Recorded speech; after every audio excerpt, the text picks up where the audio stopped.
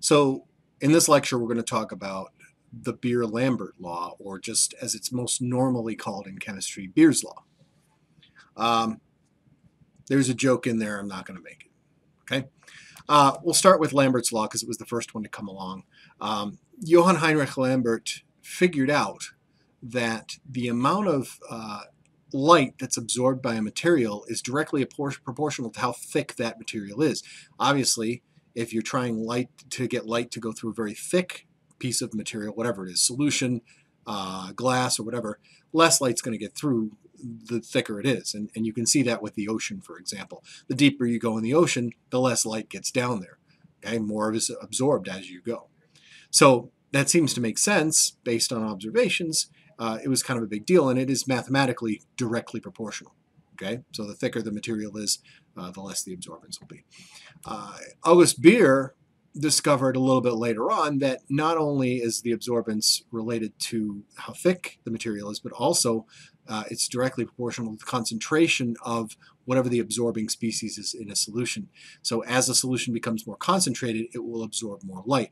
And you can see that. You can tell sometimes by looking at Kool-Aid, for example. If it's very dark compared to very light, you know, oh, this is going to taste really strong, or it's not going to have as strong a taste. Same thing with tea, right? Tea that's been steeping for quite a while is very dark because it's got a lot more stuff dissolved in it. And so that's what Beer's law takes a look at. So the Beer-Lambert law then combines the two of those into one law. And we get this very famous equation, A equals epsilon times L times C. A is the absorbance of the solution, and that's equal to something called the molar absorptivity constant. Sometimes it's called the molar extinction coefficient, and sometimes it's got a bunch of different names. And then L is the path length, and C is concentration. Okay, so this relates those two. Now, the idea of this molar absorptivity constant, this epsilon value, sometimes called the molar extinction coefficient, it's different for every absorbing species. So each substance, whether you're talking about, say, copper 2 ions, which tend to have a bluish color, or iron 3 ions, which tend to be sort of a straw yellowish orange color, or permanganate ions, which are purple.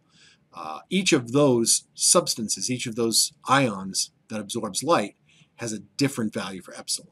Okay? Sometimes it's difficult to use because you have to go look it up, and sometimes it's very difficult to find, especially if you're working with something for which epsilon hasn't been confirmed yet. Okay? But there's an easier way to figure out what this value of epsilon is.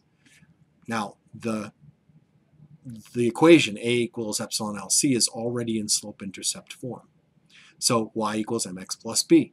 A is y, c is x. That means that the slope is epsilon L.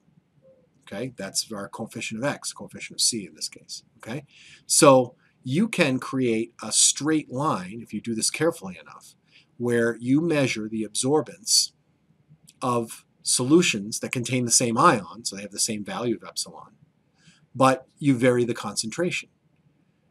And if you do that, and you have to do this at the same wavelength, which wavelength do you use? Well, if you remember in the spectrophotometry lecture, we talked about finding the ideal wavelength. You want to find the wavelength that species has the highest absorbance at.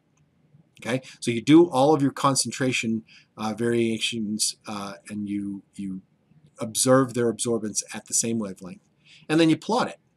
Concentration on the x-axis, absorbance on the y-axis, and you find the slope of the line. The slope of the line is epsilon times L.